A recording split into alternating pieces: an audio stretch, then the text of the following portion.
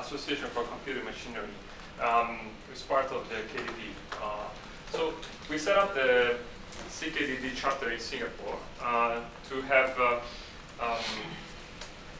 to foster and promote the development of data science, in particularly with the view of the contribution towards the smart nation effort. Currently, today we have myself. My name is Giuseppe. I work in Singapore in kind of data science field. We have Aloysius, we have Dr. Ying Li, and we have Professor Hady, which will be conducting the session today. We have a small announcement to make also that hopefully everybody will take with positive that the conference, actually, the KDD conference will come to Singapore relatively soon, in maybe 2021, and so we want to align a couple of activities to get people and get some events and some good traction to get to that date. Today we'll have our second tutorial, which is around image classification. It will be conducted by Professor Hady and Truong. So Professor Hady, you might know him quite well as assistant professor here at SMU on particularly on the Preferred.AI research project around machine learning and focusing particularly on recommender systems. He comes to SMU after working at A-Star and coming from Silicon Valley, where he was working with Microsoft, and he got his PhD from NTU in collaboration with A-Star. So please give a warm welcome to Professor Hady and Truong for this morning tutorial. All right, so thanks everyone for coming to the tutorial. I think here we look at this as a community effort. I think we think that some of you probably even come here already knowing to do some stuff. Some of you are beginners because this is a public setting, so so there's going to be some variance in terms of what people want to learn. And so on the one hand, feel free to contribute. This is a community, and if you see that some of the others are needing help and explanations, you can also contribute as well. Now, we are going to pitch this at a level of where we are going to talk about the concepts. We're going to talk about the tools and some of the codes that actually do this.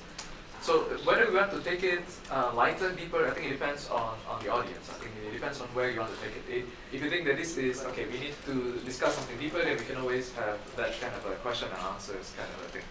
But let's get started. Now, Giuseppe did mention this project of Preferred.AI. I just want to give a brief overview. And to put this whole thing in context in terms of what we do.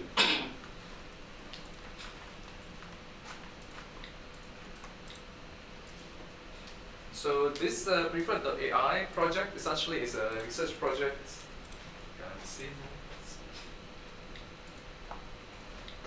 that we are doing here in SMU. And a lot of the members of the group are actually here to help us, TAs as well. You can just raise your hands. Right, so if at any point of time you have any questions, just let us know, and we'll come to you. So the point of the project is to learn user preferences, and because we look at the context of many e-commerce sites nowadays, that a lot of times we are given a lot of options, and we want to be able to narrow down to the most important options. This requires a lot of things to be researched from end to end. And this notion of end-to-end recommendation framework comes directly from data, and the idea that when we want to learn preferences, we have to learn it from data. And this data comes from user behaviors and actions. Now, we want to be able to personalize it. And the reality is that, to personalize something to you, which is a unique person, we might actually have to rely on other people who are similar to you.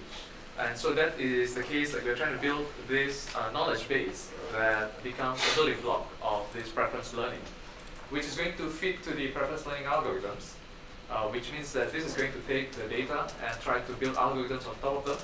And eventually, we want to make it available to the community in terms of academia, industry, to share these things. And finally, once we have these algorithms, we need to deploy them into real applications. And there needs to be some way of surfacing these recommendations based on user queries. And this is going to be requiring a retrieval engine that essentially takes a query and be able to present these recommendations in real time. Now, we are looking at this, and in terms of how do we realize this in terms of the way that people express preferences in many different ways. So people do this in terms of the reviews they write. So they write text and they tell you what they like, what they dislike. They also express their preferences of images, right? So they take pictures, they post on Instagrams. As well as they join social media, they join social networks, and they basically become friends with people, and you know what communities they belong to. Now, today we're going to talk about image classification, and part of the context of this is that we are doing a lot of research in terms of learning user preferences of images. Now, which brings me to where we are today, which is the tutorial on image classification. And we're going to focus on convolutional neural networks. This is one of the machine learning algorithms that has shown especially good performance on image data. And this is part of the concept that we're going to try to learn, like what is it that convolutions, or the idea of trying to learn from the neighborhood or the pixels will actually help us. Now, I would also like to introduce Tuan, right? So Tuan here is a PhD student at SMU. He's been working intensively for the past 2 years on machine learning, especially involving images. So he's an expert in this topic, so I'm happy to be doing this together with him. Now, this is going to be the outline of today's tutorial. Now, how far we go depends on all of us. Okay, so we don't necessarily expect to cover everything. I think it's more important that we get to each step and we get the concepts solidly, then we can then move on to the next one. But the basic idea is that first is I'm going to introduce the problem image classification. Why is it useful? Then there are two applications that we are going to be targeting. One is facial expression recognition. The idea of taking a picture of a person and can we tell what is going to be his facial expression? Is he happy? Is he angry? Is he sad? Is he surprised? That is going to require a few different models. We are going to start from the very basic model that we call multi-layer perceptron. And then we're going to go on to two other models, which is going to be variations of the convolutional neural networks. Now, if we can get through at least part one, then I think we have done a lot. Now, if we have the time, then we'll go on to the part two, which is actually on visual sentiment analysis. And this is the idea of if you take a picture, a photographer take a picture and they put some meaning into the picture from the way that you do this. We can try to tell what kind of sentiment are you expressing through the images that you take. And that's like positive, negative sentiment. We're going to be looking at data that comes from online reviews. This is the case where people review some restaurants and they are happy, they are not happy. And we try to see whether based on the images they post inside the reviews, whether we can tell whether they're happy or not. All right? Now, okay. So let's get started with the notion of image classification. The problem is very simple. So you have an image and you want to classify. So what does it mean to classify? It means that we have some categories that are important to us, and this is what we are trying to tell. Now, for example, one possibility is to detect some object within an image. So let's say we give you an image of a cat. In this case it's a cat, right? But if you give it to a computer, would it actually be able to tell whether this is a cat or a dog, for example? Now, it doesn't have to be just a cat or a dog. There could be many, many different possible objects. And this kind of problem is useful in terms of detecting what object appears within an image. So you can think of many possible applications, right? So we can think like it could be a part of some video surveillance system, where you see that some video cameras are tracking what people are doing, and see what are the objects that actually may appear, whether some of them are suspicious or not. In the past, I think there is a lot of work that has been done in research in terms of object recognition. Now, this is the kind of cases where you will see a lot of photos. Can we actually see this? This is part of the notion of artificial intelligence, having robots with vision who can recognize objects so they know how to interact with them. Because if they know that it's a bird, it knows that they can fly, but first of all, it needs to be able to see what a bird is like. This would also apply to things, for example, handwritten digits. So if you think about the way that we scan a document and automatically identifying what the document is saying, that requires an ability to look at an image and identify if is it a letter, is it a number, if it is a letter, what letter it is, if it is a number, what number it is, and this is going to allow the machine essentially to read from documents just by looking at these kind of images.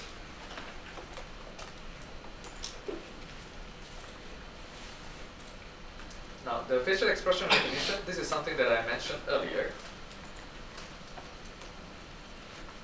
And this is essentially what we are going to be doing for most of the tutorial today. Now, there are a lot of applications for this because a lot of, it turns out that face is important in many different ways, right? I mean, nowadays, if you have an iPhone X, you will see your face and you will be able to unlock. In China now, they have a system for detecting faces that you can even pay with your face. Because it's actually some form of biometric. So there's a lot of things here that you can do in terms of images that would actually be useful. Now, visual sentiment analysis, this is a different way of looking at things. In this case, we give you an image. We ask you, is it a positive image or is it a negative image? Now, depending on the person who is taking the picture, it may actually have different meanings. In this particular case, this is like a little kid drinking a bowl of soup. So we think that this is probably positive, but it requires the machine some ability to do that. Now, the notion of positive and negative oftentimes are very confusing, even for machines to learn. Because in some sense, what the machine is trying to do is to look at what kind of image it is, what kind of patterns it has, and then it will detect whether it's positive or negative. Now, if we see a lot of faces, sometimes it can mean it's positive, because these are like group pictures. Sometimes it could mean that it's negative, because it could mean like there is a long line or a long queue at the place. Now, when we do this image classification, eventually when you go into the literature or you go online, you're going to come across some of these terms. So we just want to introduce this briefly, so you just get a sense of what learning means. So firstly, there is a notion of supervised or unsupervised learning. This is a way to differentiate between whether or not supervised, meaning like you have a teacher who tells you whether you get it down or wrong. So in this case, if I ask you to classify images, and then I'll tell you what the correct label is, like is it a cat or is it a dog? And you say, this is a cat, no, that is a dog. So in that case, there is a degree of supervision that comes from the labels. They will help you to correct the learning. Now, unsupervised is a different kind of learning where we don't tell you what the labels are. So in some sense, there is no teacher. So we just give you a bunch of photos. And then when you look at them, there are a lot of cats, there are a lot of dogs, right? Even without knowing beforehand what they are, you can more or less group together all these different pictures of cats, all these different pictures of dogs, because there is some similarity between these animals. So both types are useful. Today we're going to talk about supervised learning, the kind that we're going to give you the labels, and we're going to learn from that. Now, when we try to do classification, again, there are different types of classification. The most basic one is what we call binary. Binary means there are only two classes. So most of the time it's a yes or no, positive or negative. Is it a cat or is it not a cat? Is it a dog or is it not a dog? Now, this is the simplest kind, and if you can build a binary classifier, essentially you can build on that to build other, more fancy classifiers. So multi-class is a generalization of binary where you may have more than two possible classes. So for example, you may have a lot of different types of objects and you want to identify each one. Now, multi-label classification is something that is a bit different. Multi-label means that when we ask you to classify something, there can be many possible answers. So if I ask you, is this image, is that of a cat, then the answer is whether it's a cat or not, right? But in some cases, within an image, there are actually multiple labels. You can say that I want to label it based on the object that it has. So this could be in terms of whether this is a car or a cat and so on. We can also label it based on the idea that, what color is it, or whether there is a different object in it. And then it's considered multi-label because we are trying to attach multiple labels to the object. Now, to keep it simple, today we're going to do single label. That means one image, one label. But the label can be one of two possibilities, right? Now, the other concept when we do learnings is the idea of training data and test data. Because this is something that soon enough you will come across within the code. So the idea is the following. We are trying to learn. So now, if we give you it's like giving you a test, right? So if you come to the class room and we show you all the questions, and then we discuss the questions one by one, during the exam, I cannot give you exactly the same question. Because in that case, what you will probably be doing is just to remember what you saw before and then just reproducing the same answer. So in that case, you're not really learning. So most of the time, what does the teacher do? The teacher will give you another set of questions, which will not be the same as the ones that you did before. But it's not going to be totally different either. It's going to try to test you in terms of whether you can generalize the concept from before to after. So that's the basic idea. Training data, test data, meaning if you have a full data, so you want to split that. And when you split it into training and testing, and the idea is that you learn from the training, and we're going to hold up the testing. You're not allowed to see the testing during the time when the model itself is learning. Now, after you have done the training, then we will test it by showing this test data, which is kind of like the exam. Now, today we're going to do a 90-10 split.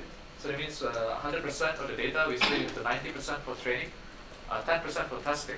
Now, you might come across some other settings where we call like a cross-validation. The idea is that maybe if you test only upon a specific set, maybe this is too specific. It could be that we randomly just happen to pick the easy cases. So in some scenarios, people may do what they call cross-validation. In this case, you divide the data into multiple pieces. And each time, you train with the rest and just test on that piece. So in this case, you can divide it into 5 pieces. So each time you take 4 of them and train, and then test it on the remaining piece. But today, to keep it simple, we're just going to do a simple train test split. Now, this is going to be the scope of the tutorial. Much of it is going to be hands-on. So that means that we are talking here to set the stage. But later on, I think we're going to spend most of the time on actually working with the code, trying out different variations of it, and hopefully learn some things along the way in terms of how these models actually work. Now, for the setup, you want to talk a little bit about the setup? I think most of them have that. Yeah. Okay. So, but basically today we are going to use TensorFlow. There are many different frameworks to do machine learning. But because some of these models require an algorithm to learn the parameters, in the past, a long time ago, what we need to do is to look at each individual model, and then we need to write a specific code to learn for that specific model. But today, because of a lot of work that has been done by the community, as well as some of the big companies, they have been doing this in terms of platforms and frameworks that essentially will do a lot of the learning as long as we can design the model. And that's what we're going to be focusing on today, which is the model design. Because a lot of the learning can be done by the framework. Now, we are not going to go into the framework and explain the learning algorithms, but we're going to give you a sketch of how some of this learning is actually being done. Now, this is, I hope that most of you would have already done this. If you still have a problem, later on during the first hands-on session, we are going to revisit this.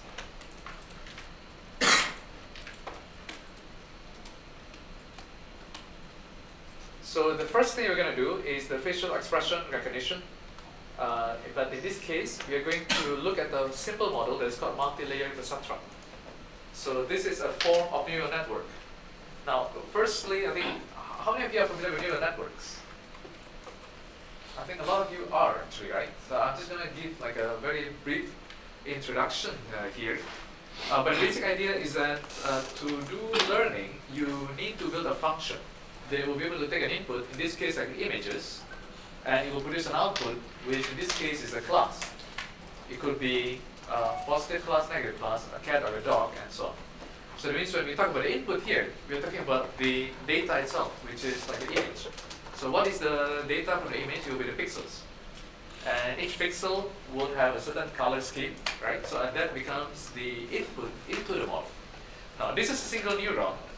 Essentially, you take the inputs and you combine the inputs through a function. Now the function essentially is to get some parameters like W1, W2. These are just some real numbers. You multiply them to the inputs, and then it turns into a function that will output something. Now a single neuron, when it outputs a value, which is output here, is essentially a combination of the input.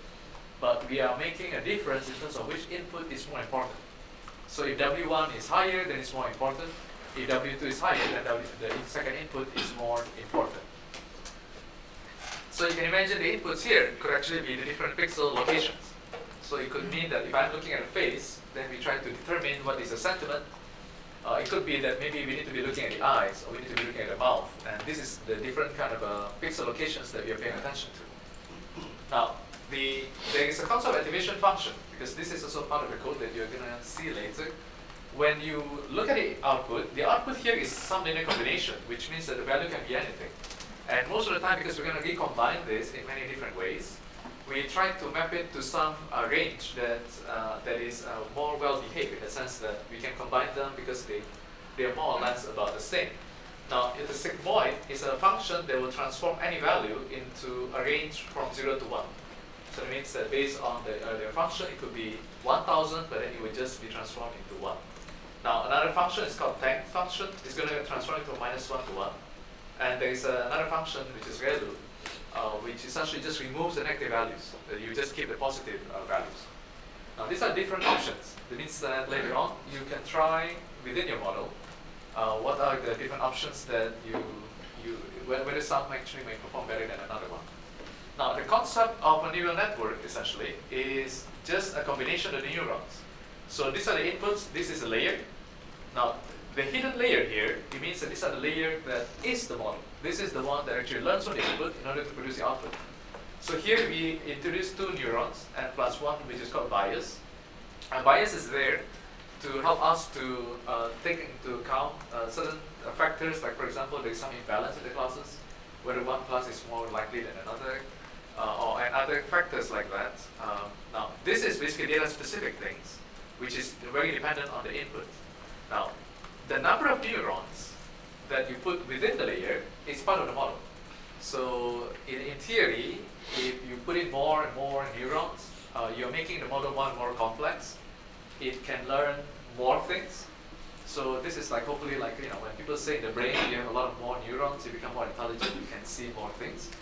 But it's possible also that at some point you overthink things, right? That it's like you read things that are not there. And then there's a concept that if you have too complex a model to learn from too simple a data, then you may be what we call overfitting. Like this is learning things that are actually not there, just because, you know, a lot of imaginations take place. Now, there are a few parameters that we need to take into account, like how many neurons we want to use. Now, there could also be more than one layer. So this is one layer, but you can introduce a second one, a third one, a fourth one, and that is part of the model design that we need to play with. Now, when we say something is single layer perceptron, it means that there's only input and output. This is a very, very simple model. Most of the time, we can't learn much with it. Now, when we say multi-layer perceptron, it means that this number of hidden layers, there could be 1, there could be 2, there could be 3, and this is essentially what we're going to be dealing with today. Right? Now, without further ado, right? So what we're going to do is to look at some cases. Now, okay, so how to train neural network here? So here is just a sketch, right? I mean, the idea here is that we say that there are some weights. These weights are the ones that are going to make up the model. So now how do they learn these weights? They need to learn these weights, we say supervised, right? So we need to give it a label. So it means that essentially it's going to go through a process that we call a backpropagation. So you can start from random weights. Like your weights can initially be random. It doesn't have to be meaning anything. Then you take one image, you put it into this network, and then it's going to give you some output. Now the output, because it's a random weights, it could well be random. But when the output is there, it becomes a guess onto the class, which is whether it's a cat or a dog. Then we compare it to the real label. When we compare it to the real label, then we will know whether it is correct or it is wrong. Now, if it is correct, then we will reinforce the weights. If it is wrong, then we will tell them to reduce the weights in a direction that will make it correct.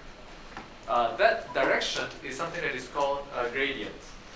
So essentially you start from random weights, and then in the forward propagation you put in the inputs through all the way to produce the output, and then you look at how much error you are making. Error here means that out of the guess that you are making by the model, compared to the label, and whether it's the same or not.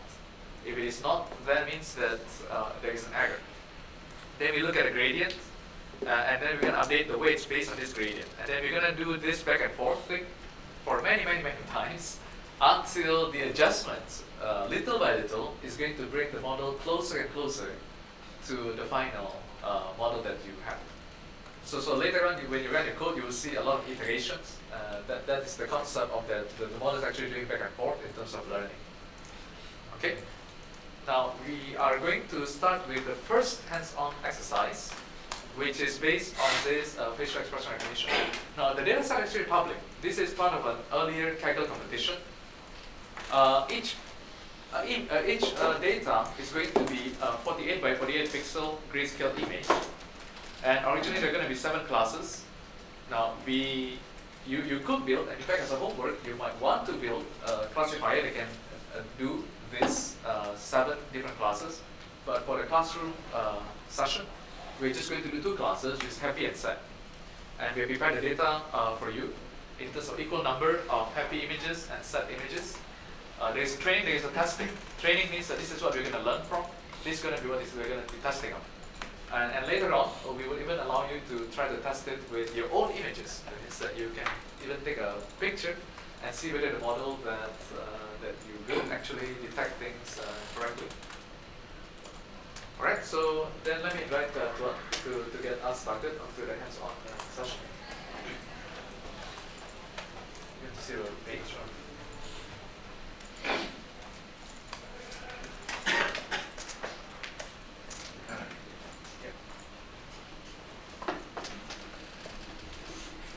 Okay, hello everybody. So, can you see the screen, right? It's, so most of you already done the setup, and you already cloned our repository, right? The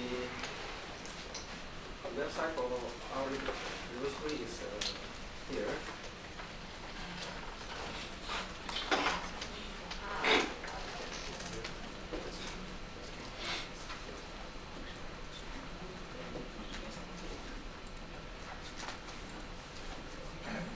So if anyone haven't done this part, the prerequisite, so please raise your hand and the TA can come and help you with this part. So I saw most of you already installed the Python environment, clone the repository, and install the required packages. So we start with the first tutorial, which is with the dataset that we already introduced, facial expression recognition. So first you need to download the dataset. So I already provide the script to download the dataset, which is shown here. So basically, we are inside the tutorials directory. We go inside the this folder, the image classification folder. Then we run the we go inside the face emotion, which is the folder for the first tutorial. Then we're gonna run the script to download the dataset, which is this apply command.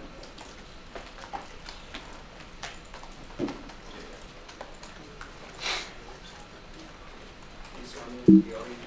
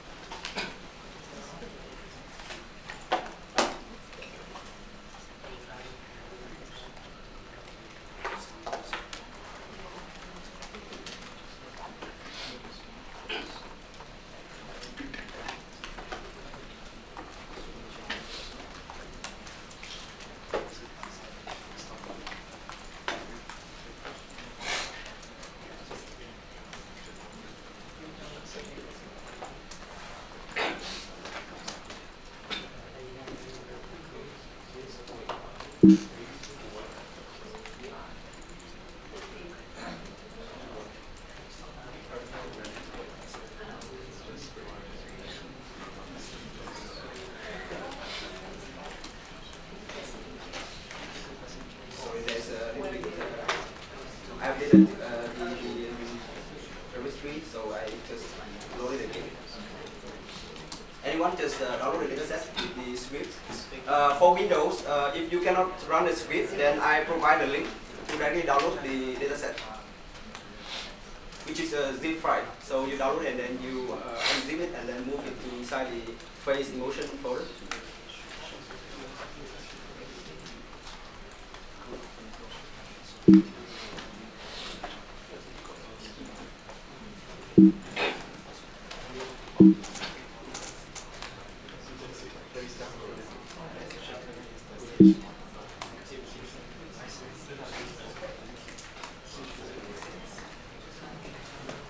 So we download the data, and the data is extracted.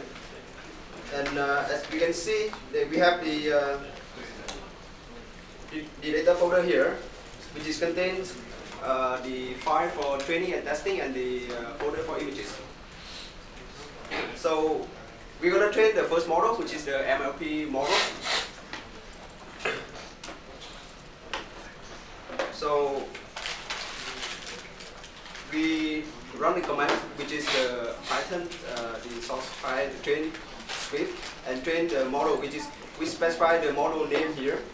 And we're going to specify the model name is MLP, which is we run this.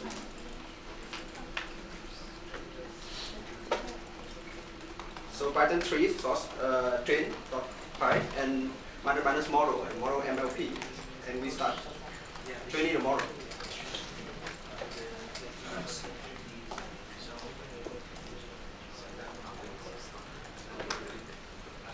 So we can see that here I set it to train 10 epochs.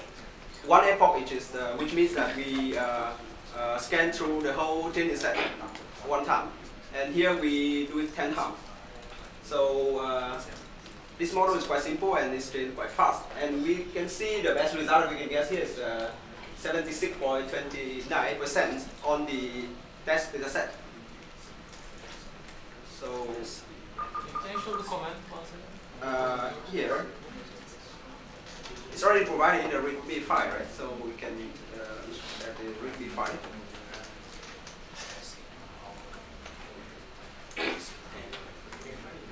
So we're going to discuss the code in depth later on, but I think first let's get to the point where everybody can run this one.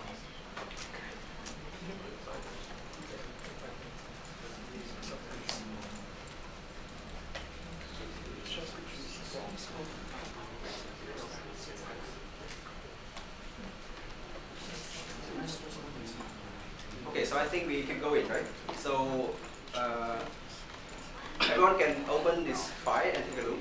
So we're going to go through a little bit of the code of the model so we can understand more about it. So inside is the NN file. I already defined this generic class, which is the generic neural network class to extend from. Inside this class is nothing, it's just two placeholder to basically it's the two starting node of the graph, but we're gonna discuss later. But this one to help you to fit in the data. And here you can see that we have the 48 by 48 images that we're gonna fit in the data here. And here the Y here is the label that we're gonna fit in for the to compute the loss later. And this one to keep track of the phrase, the training phrase and testing phrase. So this one is the generic class. For the MLP model, just below the class NN. So we define the class of MLP, which is to define the model. So in this model, basically this model is a two-layer feed-forward network, which is we have the FC1 and FC2 here.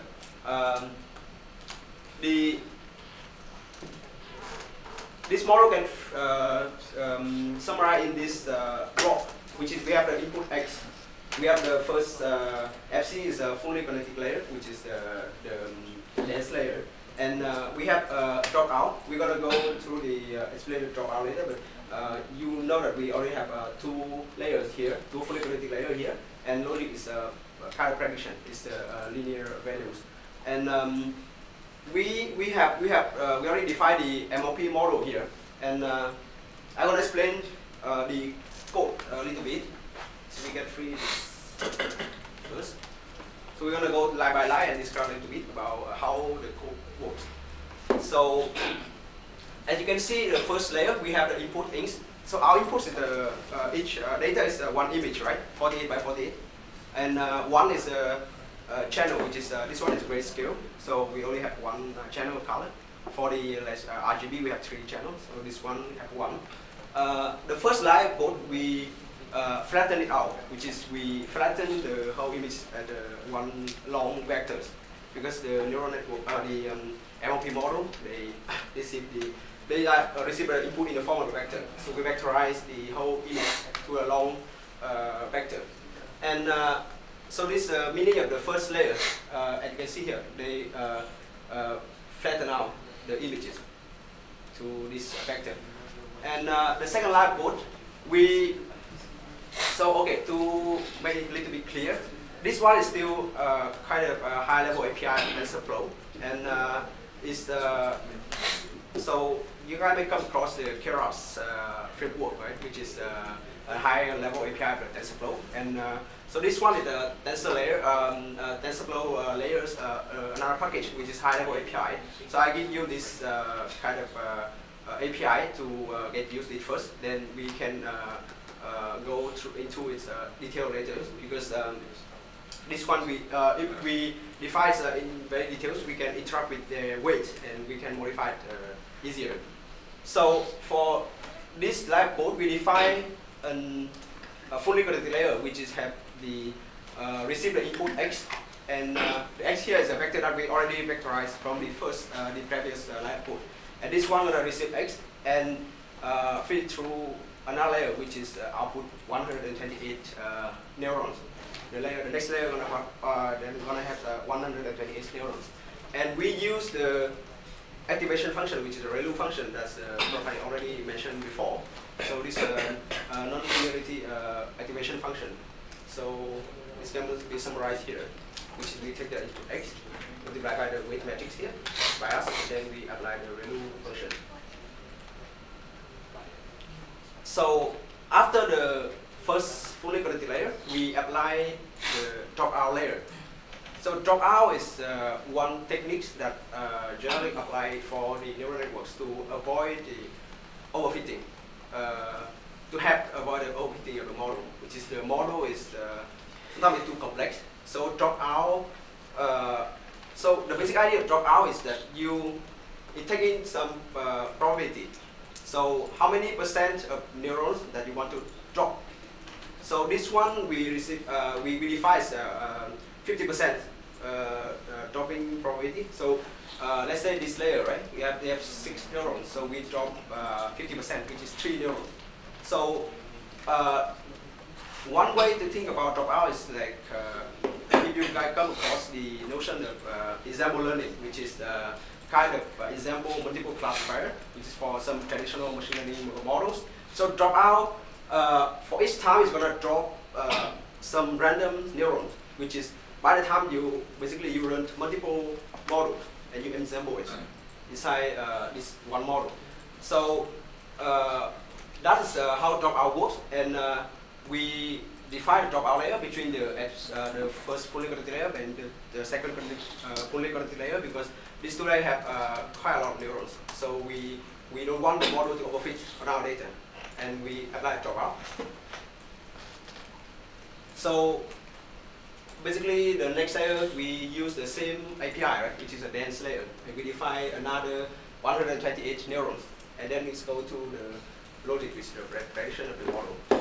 So this is one way to look at the whole framework, the overview about how we look at the whole model and the training process. So this one called convolutional graph, which is the basic idea is we define the whole process at the one graph. And most of the deep learning libraries that we already introduced before based on this idea, and the underlying principle more or less the same, and it's just they are different in the way that they deal with the graph. And so basically the graph we can view is that we have input x and the label y that we're going to fit in for each iteration. So it's going to be changed for each iteration. So we fit in new data. The model here is the inference architecture, which is for the, let's say, the MLP model here, we already defined here. So most of the model component, which is all the model parameters that we want to learn, lie in this block. And after we have input, we do the inference, and we have the prediction about the model. And then we're going to compare with the ground truth label that we had at the beginning. And we can compute the loss. So let's say here we compute the cross entropy loss, which is between the prediction and the labels, the ground truth label. And then after we already have the loss, so we go to the optimization process. And for those kind of framework, like TensorFlow, PyTorch, or other deep learning framework, they take care of it, which is the idea here is that you take in the loss, you compute the gradient, and then you apply the gradient to update the weight of the model that we already defined here. So the advantages of using those framework is that they automatically compute the gradient based on what they already defined in the model, and they have to update the weight efficiently. So that's the advantage of using those framework.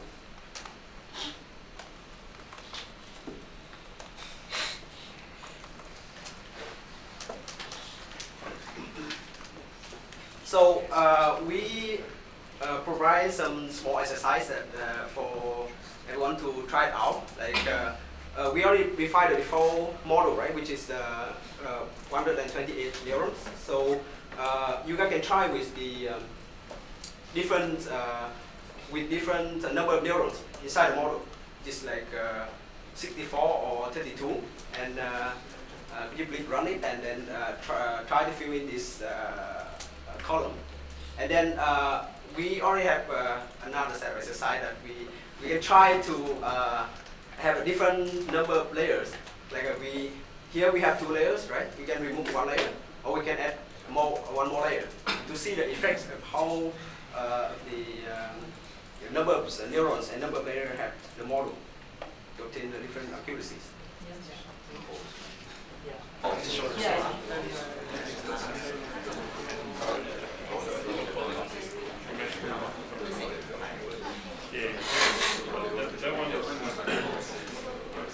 So I think most of people already try to run with different settings that we have. So we already run it, and this is the result that we get. Basically, to be clear, the model is, as I mentioned, the neural network is it's not convex function. So sometimes you train it, you're gonna get some local optimum, and some maybe better. So it's hard to judge the model. So here we run for each setting we run 5 times, and we take average result. Then we can see more accurate performance of the model. So as you can see here, right, for one layer only, if we increase the number of neurons, which means that we increase the capacity of the model, we have more parameters. So then the model can learn better, which is perform better than the smaller number of neurons here.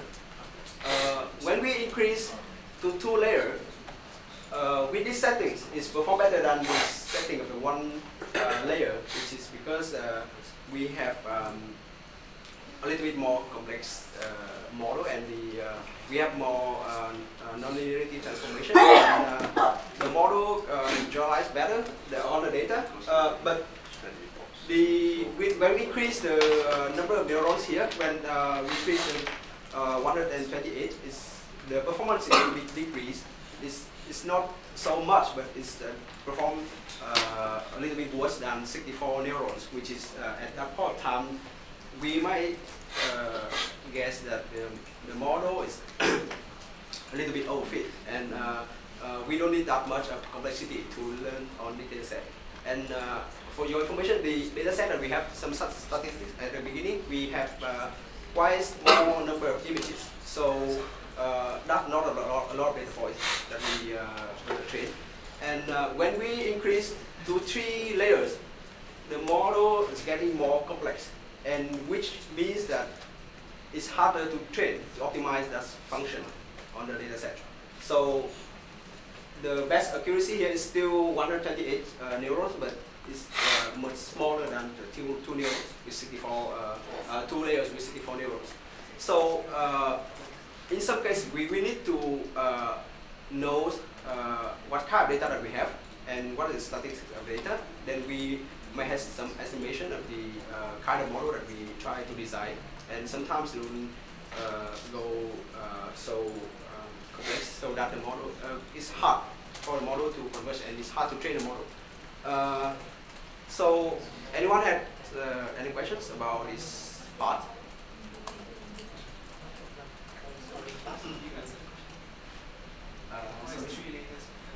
Three layer better, right? So I just explained that we have some explanation. Actually, even 5 rounds, right? We cannot conclude anything because we need to run more like 10, 20 runs to have the result, and we may do the statistical testing to really conclude that which one perform better than which one. So this one we just run the 5 times to see the relative results. But it seems to be that this kind of data set that relatively small, then we don't need that much complexity to learn. And we go even higher, then it's harder to optimize.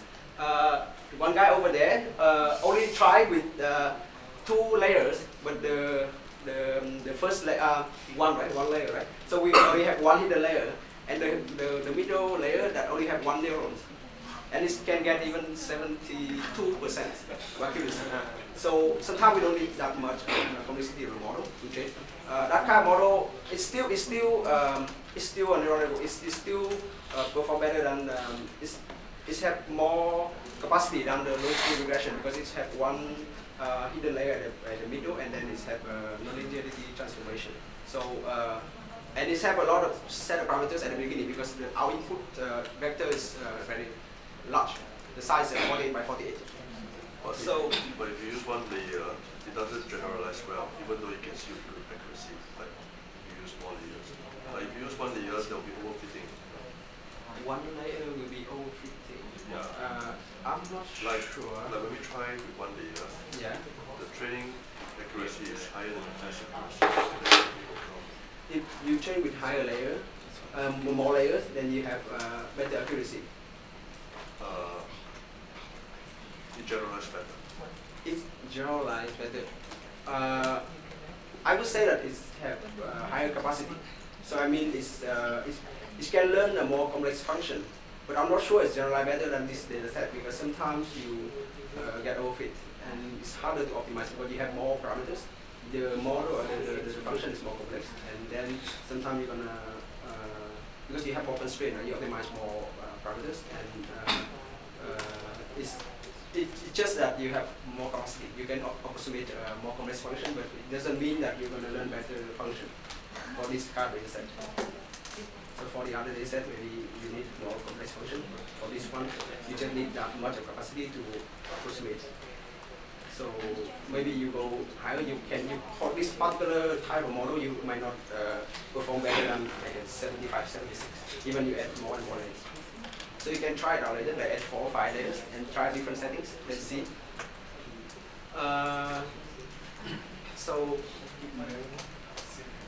Yeah. How do you measure if a model is overfit or not? Okay, that's a good question. So that is the basic problem of the when we train machine learning model, right? So normally to detect it's overfit or not, we have another development set. So besides train and test, right? We have development set.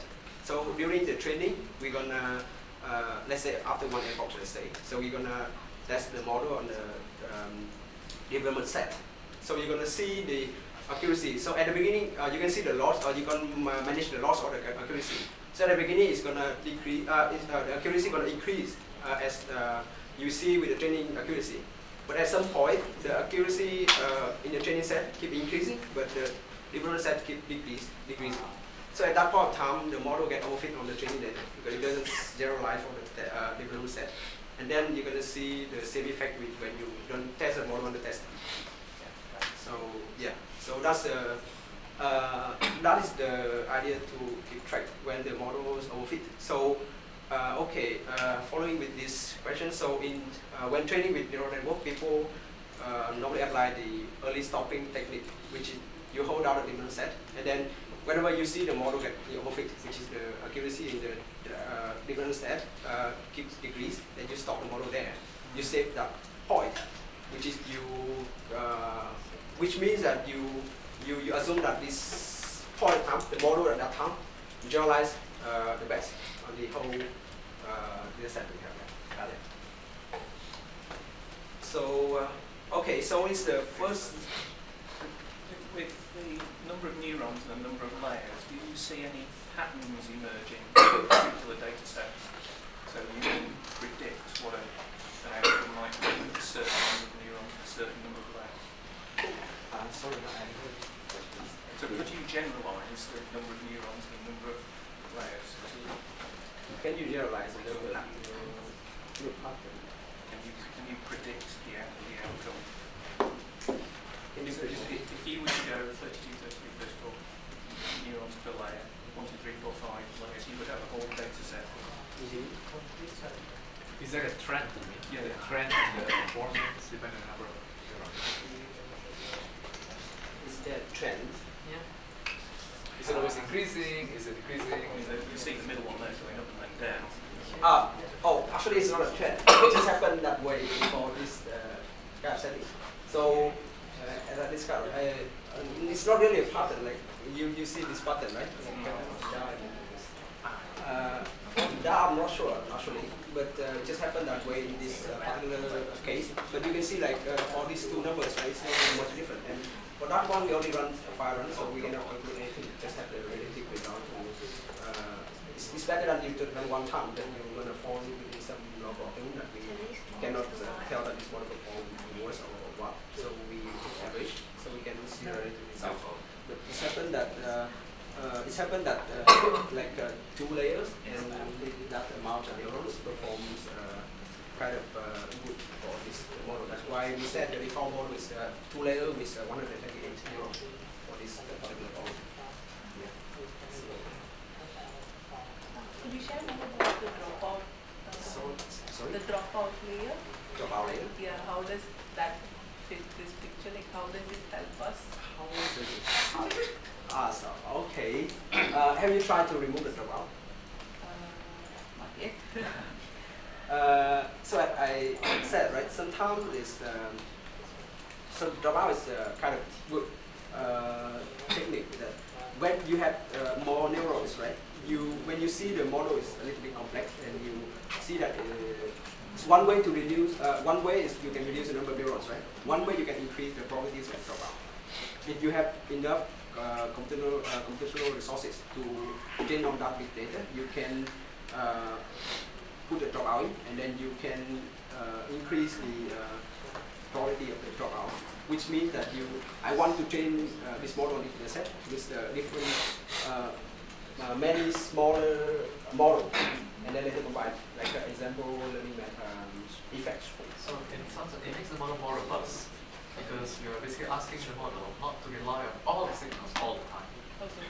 It's like sometimes some connections are present, Right. some other times some others Yes. are. So then what he's saying is that then it can simulate the scenario as if you see many smaller Okay. places.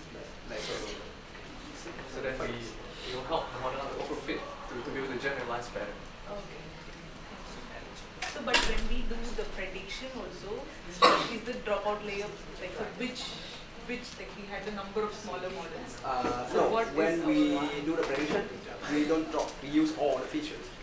So basically, let's say the concrete examples, we do the phase, especially the collision, we do the phase. And then, for example, we apply dropout. We can imagine that when we do a training, right, sometimes it maybe it's drop some part of the phase. Then it's ask the model to do, it's harder task, right? You mask some parts of the phase, let's say.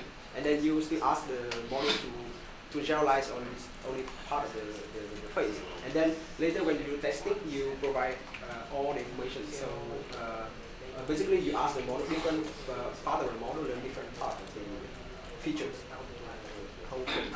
Okay. Thank you. Yeah.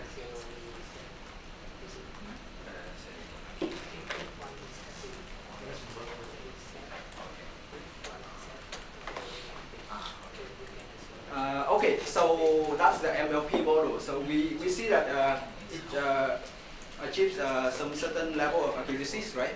But we might try later that it cannot perform better than that level, because when we increase the complexity of the model, it's harder to optimize, that I already discussed. So that's the main part that we're going to focus today, which is the convolutional neural networks model, which is the model that try to overcome the drawbacks of the MLP models. And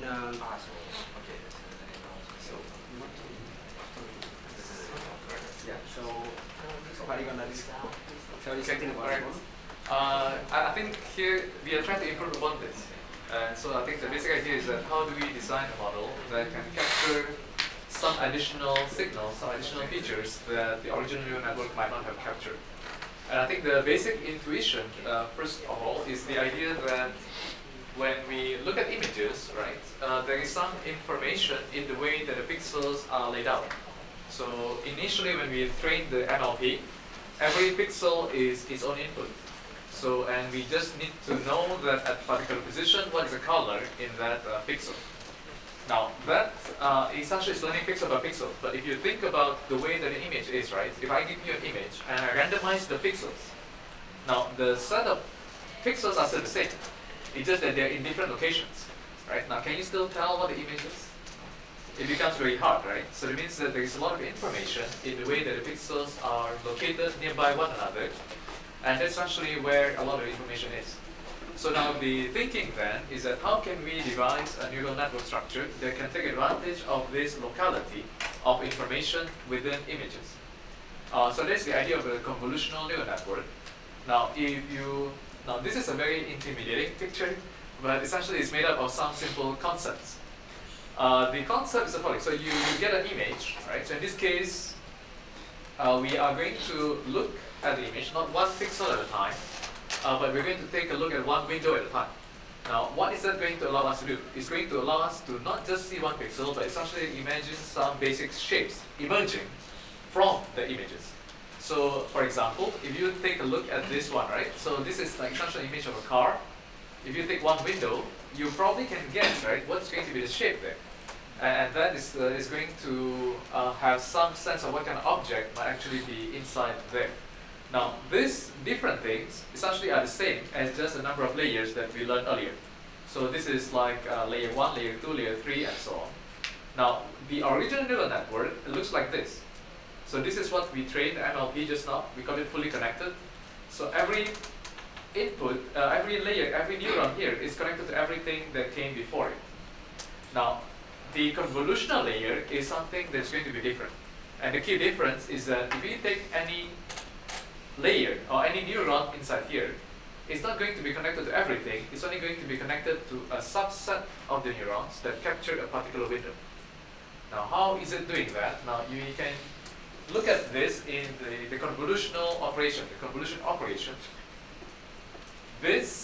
Imagine this is an image, right? So the 5 by 5 pixel image. So in our case, like this is 48 by 48.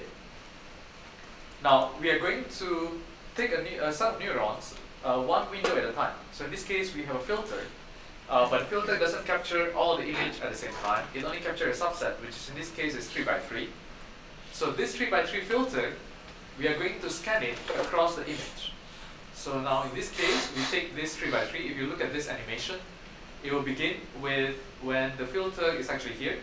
So it's going to multiply with the inputs, and then it's going to be aggregated into one cell here.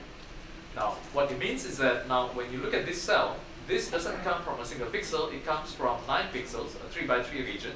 So it tries to capture what actually exists within that region. Now, if you look at this, it means if you look at an image, 3 by 3 pixels, what can you see? You may start to see some basic shapes going on. It could be like a curve, it could be like a line, it could be like maybe a black dot, and so on. Now, but the beauty of it is that because we maintain multiple layers, these basic shapes that we learn across the multiple layers are going to be built on top of one another. So then we will, by the end of the layers, we may start to see, we may be able to detect some more complex abstractions, like certain shapes emerging. And that is essentially what's going to help this notion of convolution deal better with image data. Now, the second thing is the idea of pooling. So there is this particular concept as well. Now, if you look at an image, right, your image may be 10 megapixel, but in the past, when our camera is only 1 megapixel, it still pretty much takes an image that we can understand. Even you go back beyond that, and even with the last pixel, we can still understand. So it means that a lot of information that is within images, you don't actually need all the pixels all the time. In fact, you can develop abstractions that will reduce it to some lower dimensional image that will still be useful. So pooling is, in a way, it is useful in a few different ways. One is that it reduces the dimensionality of the image. What it does is that essentially it gives us a better representation, because most of the time what we try to capture is an abstraction. What kind of object it is, what kind of color it is. Now the second thing it does as well is that it reduces the number of parameters. So in that sense, it compresses the image. So in this case, we have a 4x4. By pooling, what it means is that we take a region, let's say 2x2, and then we pull them together. We kind of think that, okay, this whole thing actually codes for a single pixel, which is like in this case, we take the maximum, which is 6. Now, if you look at this image, right, this is essentially a lower dimensional representation, but it still captures most of what is happening within the bigger image. So those are the ideas. One is the notion that image is spatial, two-dimensional, so you want to pay attention to the neighboring pixels. And the second thing is to develop a better sense of the image, we do this pooling, which reduces the dimension of the model. So now we are going to get back to the next model. So there are going to be two models that we're going to be looking at. One is what we call shallow. Shallow is actually you only have a single layer of convolution. And later on, we will see how we can go to deep layer, which means that we're going to add the convolutions later on. So for this one, I think we're going to start with the shallow session, right? So you can do pretty much what we were doing earlier, but in this case it's an MLP. Now we're going to have a shallow model. I think Tuan is going to give a demonstration first. So we use same command. Instead of we use MLP as a model name, right? We're going to use a shallow. You want to try type it there? Okay. We can't see it here.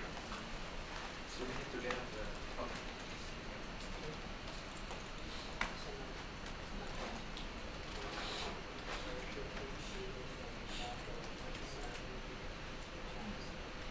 So here, right? We're going to use the same command. But now it's the model is a shallow model.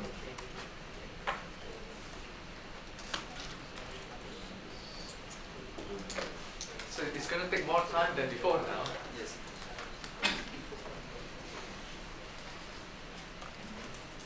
So this model requires more computation, so it takes more time to train.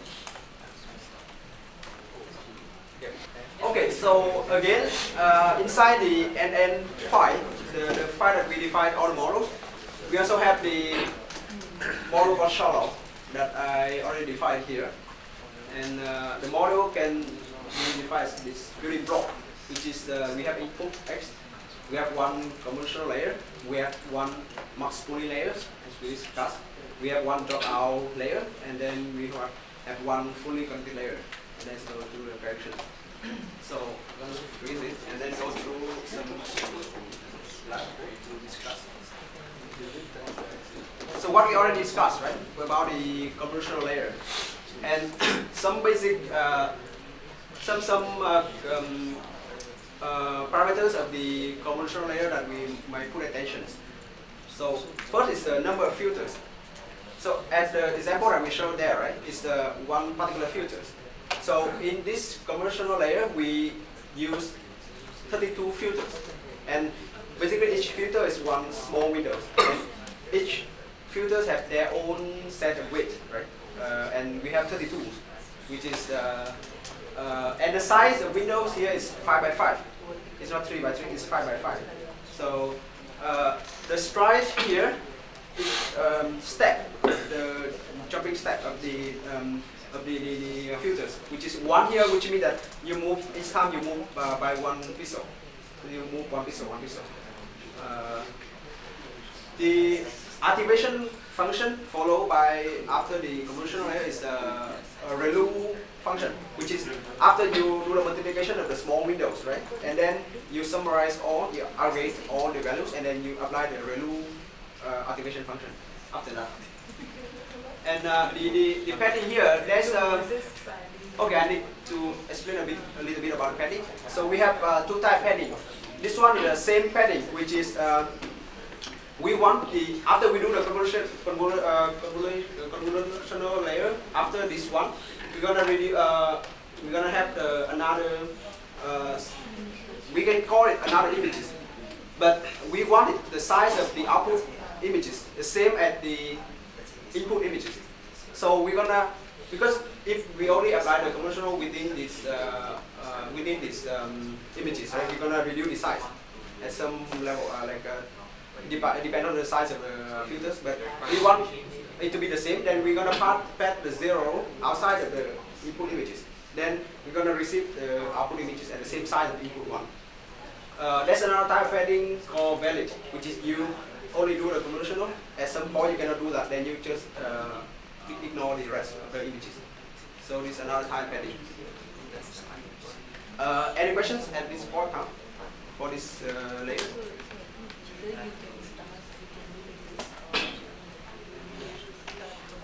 Okay, so I can move on. So we already discussed about the pooling technique, and there are two types of pooling that we can apply. It's kind of two basic pooling techniques that we can apply here. One is back pooling, another one is average pooling, which is we take max or we take mean of the windows. And in practice, max pooling most of the time it performs better than the average pooling, because the characteristic of the images, like we try to focus on the put attention on some particular pixel that is immersed among the rest of the pixels. So max pooling, we always want to figure out which part of the image is brightest, it's more brighter than the other part. So yes, so here this API we can apply the max average pooling. We already can use average pooling. They already provide the average pooling. So you just take the input, you divide the pool size, which is the window size. So here we divide 2 by 2, which is which basically is 4 images, 4 pixels. Then we take the max value of this 4 pixels. And the stride 2, which is each time we move the window size by 2. Until then we reduce this quarter of the input size. So basically it's reduced a lot of information, but it's also reduced the dimensional, and then it's very critical for this image classification, because basically the images, we have a lot of pixels. Sometimes we don't really need all of these pixels, and these techniques help us to reduce the dimension. So yeah, we provide some small exercise. Here we have 2 exercises that you can try it out. The first one is you already run with the 32 filters, right? Now we can try with the 16 filters and see the difference. And another exercise that we can try it out with the size of the filters in the convolutional layer. Just you can try here. The default is 5 by 5. You can try with 3 by 3 and 7 by 7 to see. The weights of the filters, do we set them or are they automatic? The weights for the filters. That is the way of the filter is that the way that we want to learn. So yeah, at the beginning we random initialize it, and then later on we're gonna learn filter, which basically is filter, right? And then each particular filter gonna extract some particular feature from the images. That's what we want to learn. So it's still the same as the neural network, which is it has a set of weights. These are the filters. Okay.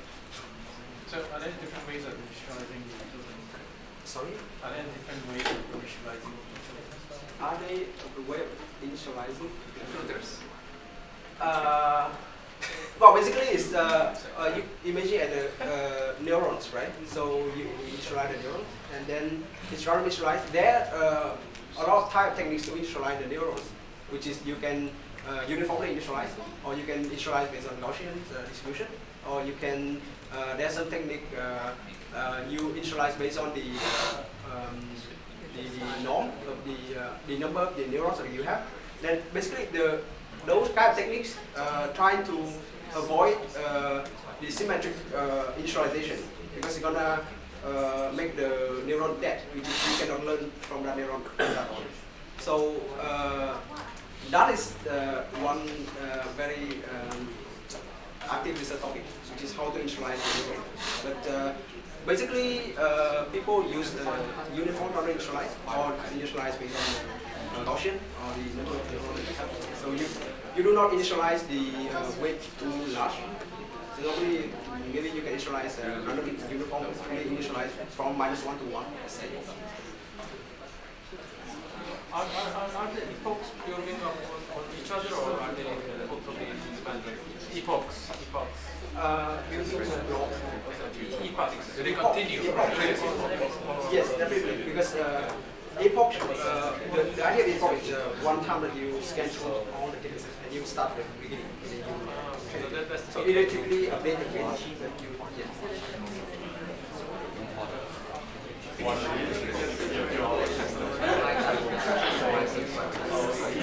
So okay everyone, so we already tried out, right, with this settings.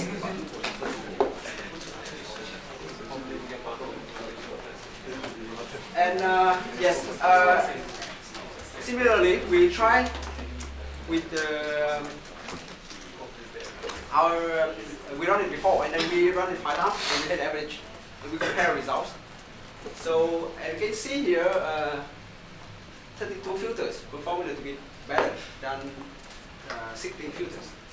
And yes, again, the gap is not so big, so it's hard to see. But as you can see, right, overall the performance of the shallow CNN much better than the MLP model that we trained before, which can approach like 76%. But here we can go to 80. Because the only change is just we change the first fully connected layer by a convolutional layer. Then the result is there. When we try with different sizes of the filters, we see that the bigger size of the filter, we achieve higher accuracy. So one explanation is that we increase the size of the filter, which is we increase the capacity of the model. Basically, we add more weight because we have a bigger size, right? We have more weight for these filters. And even we have the same size filters, right? We also increase the capacity of the models. So this one perform better. But in practice, bigger size filters is not all the way better. In the sense that if we compare the two models with the same capacity, bigger size filter doesn't all the way perform better because we can stack small filters hierarchically, like 3 filters. Followed by 3 filter, followed by 3 filter. You can capture the original region, the same as the 7 by 7 filters, but you have smaller numbers of weight that we're going to take. For example, this one, right? 7 by 7, each filters you need 50 plus because 1 bias. So you have 50 weights for this size of the filters. But if 3 by 3, then you only have 10, right? 3 by 3 plus 1 is 10. Weight for each filters, but you struck 3 filters, and then you need 30 weight for these 3 filters, but you capture the same reason, and this benefits from the more abstraction, the feature that you learn from. So in practice, people avoid to use a very big size of filters.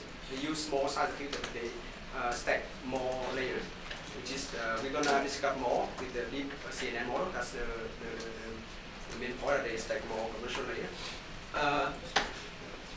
So yes, the third part that we're going to discuss about the deep model.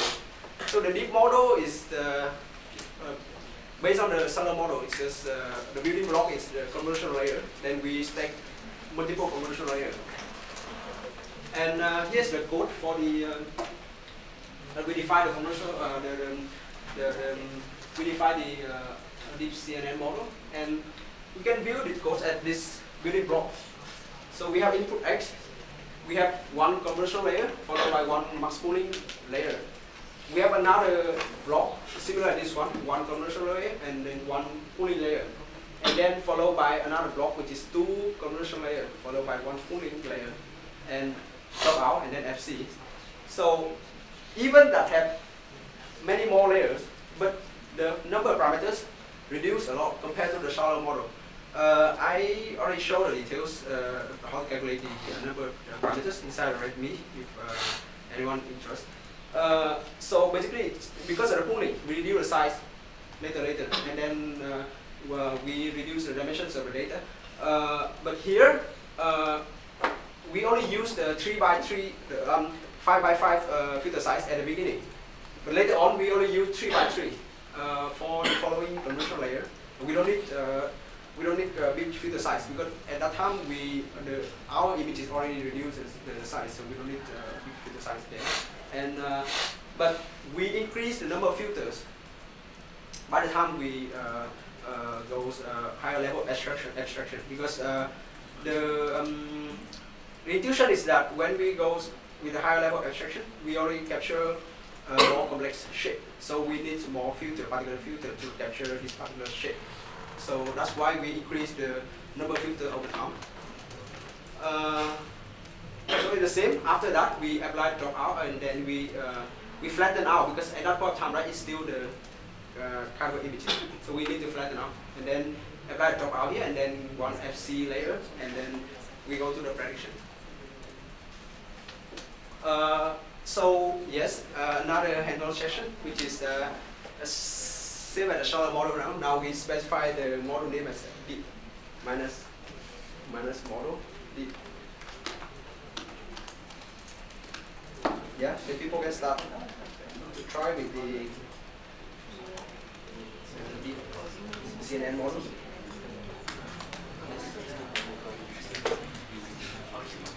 Yeah, it takes a little bit more time than the shallow one because we need to do more positions sequentially, and yeah, it's kind of like twice slower than the shallow one.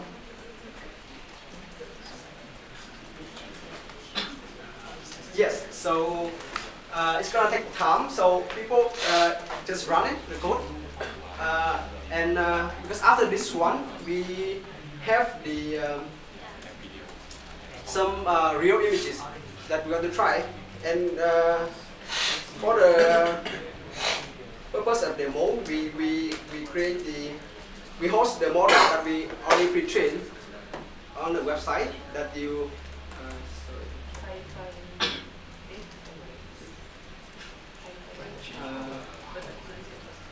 So yes, during the training, everyone can go to.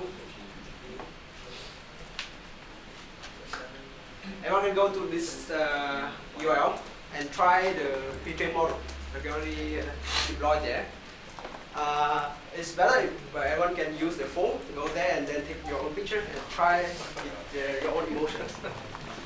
It's only happy and sad. Yeah, happy and sad.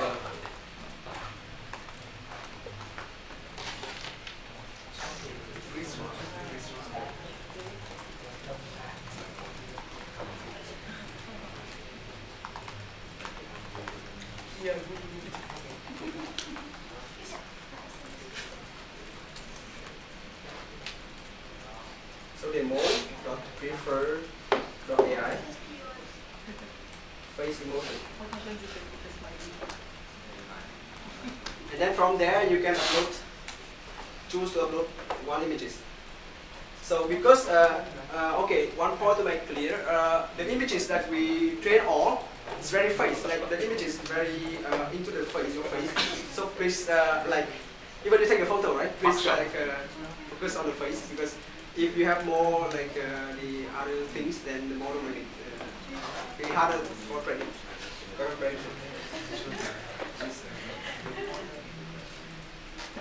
me try it out first.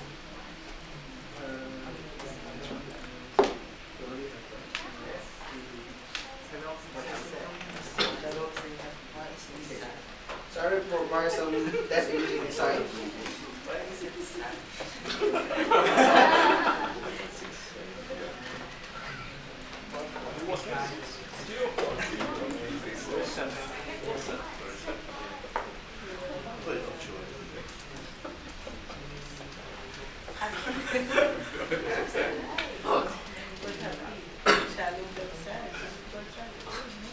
Okay, that's one is good.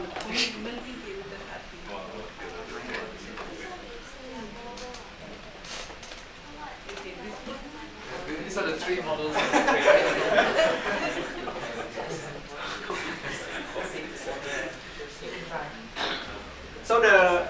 the score right next to the class is the confidence score, the probability that the model predict these images to this class. Oh wow!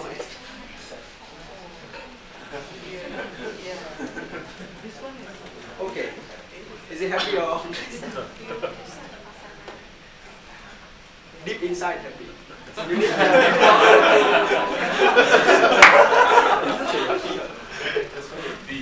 yeah, you need deep model to space inside you.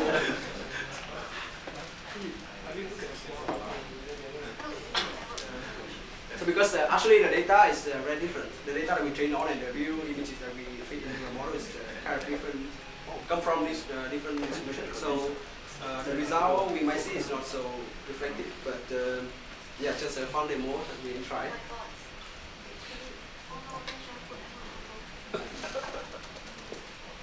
Wow.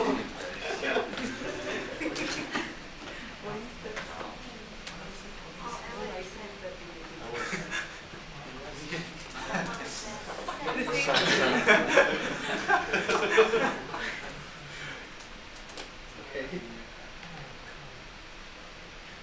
Wow. This one happy, right?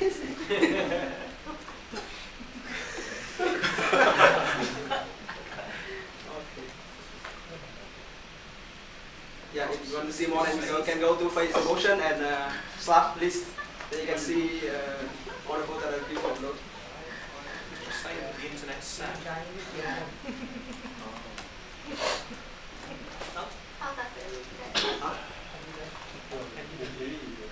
Okay, so I assume that all people already finished the training. At the last layer. So after you finish training, right, you can some images, provide the tested images. So if you want to test with your images, you can put your image inside this test images folder, inside the Face Emotion folder. So you can run the command line already provide the readme file, right? Python source. Okay, let me show it. It's already there. It's already there in this section, which is the yes here. So you specify the model. You run the test script with the model you want to test, like MLP or the shallow model or deep model that you already trained, and then you specify the path to the folder that contains the images that you want to test. So basically, the data that we train is grayscale. So you provide the RGB images. The model gonna convert it to the grayscale images and then feed into the model and then show you the results. I can run the demo here. Let's you run this, right? And then model is a deep model. Test. Yes. So we can see here, right? The model misclassified the first images. It's the set kit, and it's pretty happy. For the rest, is predict correctly. We can test with the other model. Let's say the how well the MLP model performs. Quite good. It's misclassified the set woman images. The rest are okay. So yeah, quite good. Like the shallow model. Oh wow, it's correctly everything. Yeah, but it doesn't say that it's in general, it's generalized the data better than the default. It just happened that it's correctly predicted. So you train with different. Each time you train, the model gonna learn different set of weights because it's gonna fall into some analog optimal. You're gonna train. You're gonna learn a different set of weights. Then the model will behave a little bit differently.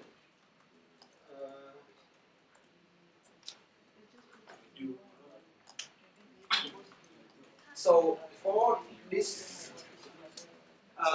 yeah, because it's people think it's kind of black box, so it's hard to interpret how the model works. So people try to interpret how the model works by visualization. So in this one, I only show you some basic visualization that we can think of. Like we can visualize the activations of the model.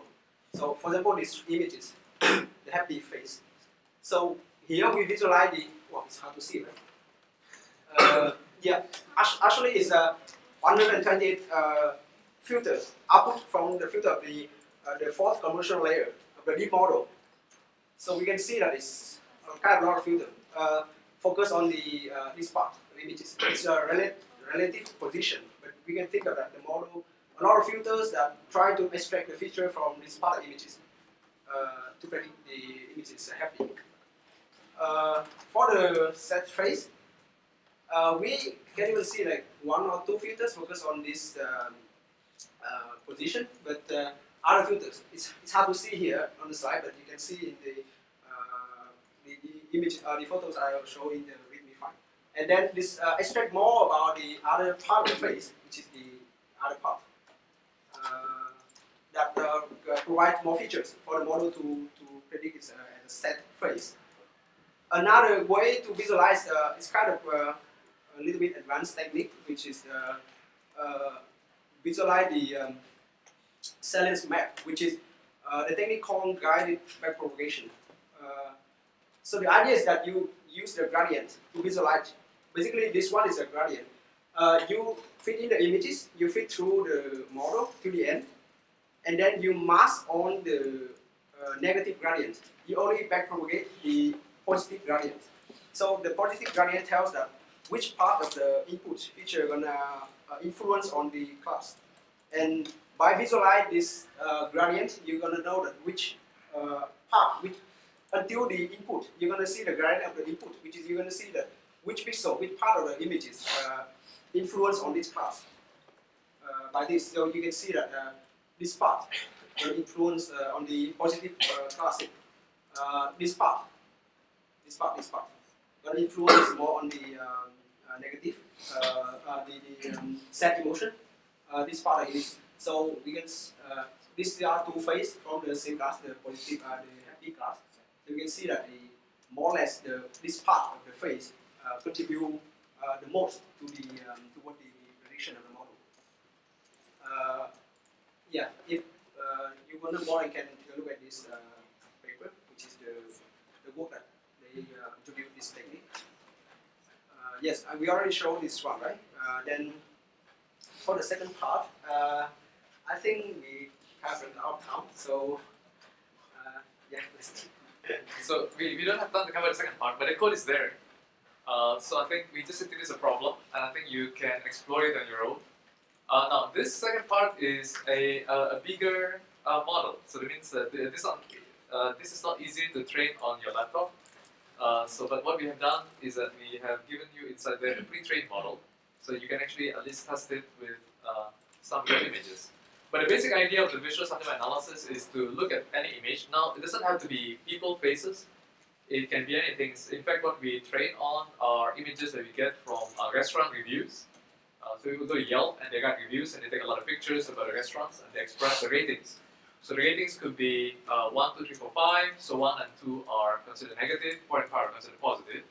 And that becomes the training data. For example, right? So this is a restaurant in New York. So you see they have 8,000 reviews and 7,000 images. So I think increasingly, a lot of these reviews actually have a lot of these photos. The model that we use to do this, okay, so this essentially is quite deep. It has 5 convolutional layers and is designed in 2 streams. This is reminiscent of the AlexNet architecture that comes from the object detection dataset. Basically, the streaming in terms of the 2 streams allows it to be parallelized across multiple GPUs. Now, it turns out that for review images, or the reviews, it reflects some subjectivity on the part of the people who write the reviews. So if we just train a model that applies to all the users, they don't actually do as well. So then the idea here is to look into the concept of subjectivity in the sense that we will then try to customize some part of the parameters to individual users. So the thinking is that most of us share our evaluation of images most of the time, but sometimes we may differ in terms of what we consider to be positive and negative. And that is actually done by making some of these parameters in the final layers to be specific to each user. And they require some changes in the way that we train the model to reflect this subjectivity in terms of the sentiment analysis. If you're interested more in terms of this model, there is a paper that we wrote last year.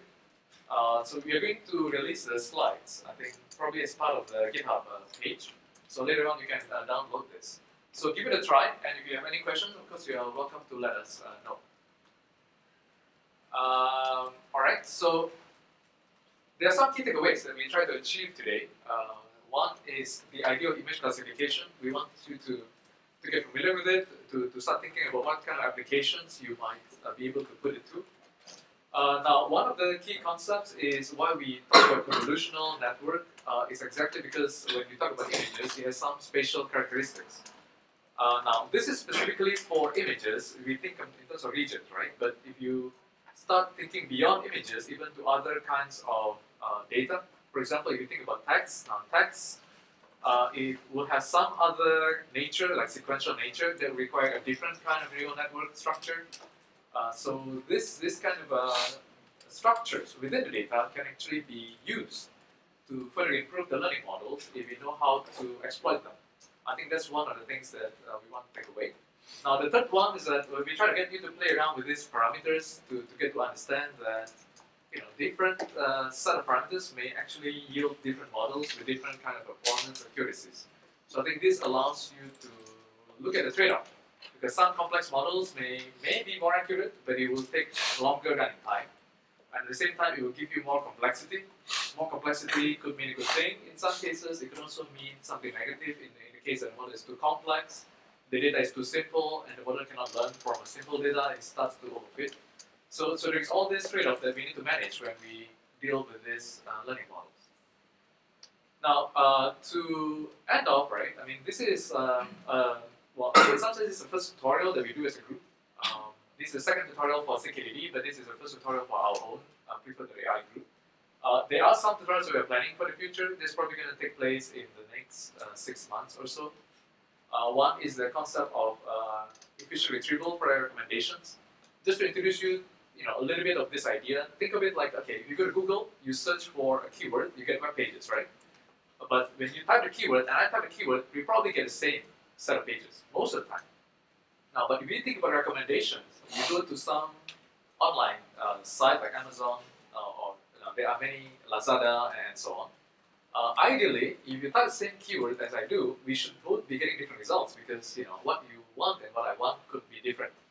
Now, but that creates a lot of complications in terms of the system that needs to be able to still return you results in real time because you're not going to wait 5 minutes, right? You want to get instant results, but then it has to be able to personalize at the same time.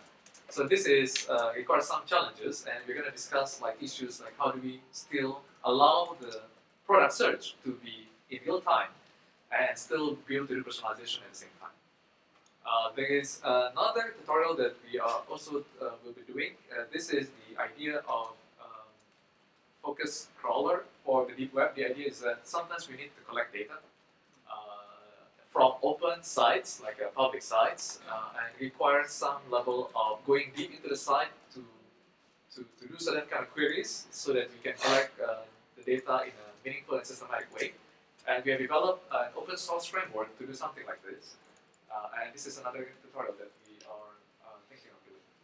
Anyways, if you're interested to follow what we do, this is the website. And in fact, before you go, what we would like to request is for you to give us some feedback about today's tutorial as well as some suggestions about what we could do for the future. This is, so you can just go to this website. There is a simple Google form. We will appreciate it if you can do it before you leave. If you want to hang around a little bit to talk to us, we are happy to do that. And by the way, the food is still there. I mean, just in case some of you want to grab some bites before you go, then yeah. So I think that's all for today. Thank you very much for coming and spending some time on a Saturday morning with us. And hope that it's been useful to you. Right? It's 1 is good or 5 is good? 5 is good. You didn't have the legend. I see, yes, okay. Alright, good. So I guess that's all. Yeah, thank you.